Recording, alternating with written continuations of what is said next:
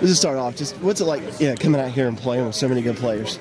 Being a part of this. It's a big honor. Everybody's out here was picked for a reason. So, I mean, it's just fun, going against the best every day, knowing you have to go hard every time, because if you don't, and the player in front of you is just as good as you, he's going to go hard. So it's a pretty good experience. Looking at you out there, I'm impressed with that first step, man, your burst. Do you feel like that's, one of the best attributes you have, or what do you feel like really are your best attributes? Yeah, actually I do. I feel like, for me to be a bigger guy, I'm fast, and my first step is, usually faster than the offensive lineman, so I get that first hit, and, that's to my advantage. So I would say that's the biggest part of it. I'm sitting here and watching you, obviously a defensive end, but you look like you could play three technique. Have you ever done anything like that? Only on certain plays. I'd rather stay on the outside. Rather stay on the outside?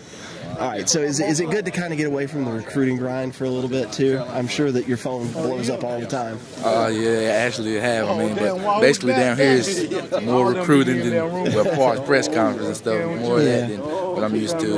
But I'm used to it now. And it's just fun to be out here to be selected for this game, and I really appreciate it. Where do you stand with everything? It's a question you're going to get 1,000 times this week. But I'll make a decision next Wednesday.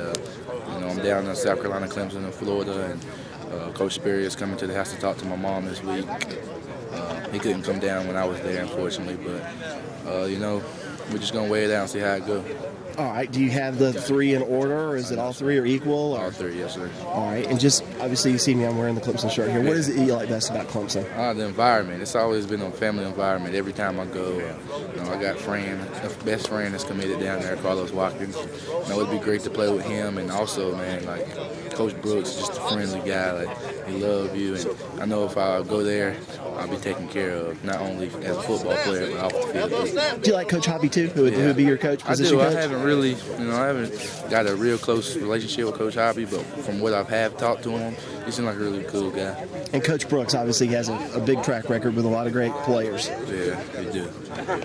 What's he like in person? And what do you think it'd be like to be coached by him? He is a hugger. He loves to hug. But, he's a real cool guy. My family likes him. My mom likes him. My grandma. So he did a real good job in recruiting me as far as that. But we'll just see how it goes. Very good. Thank you.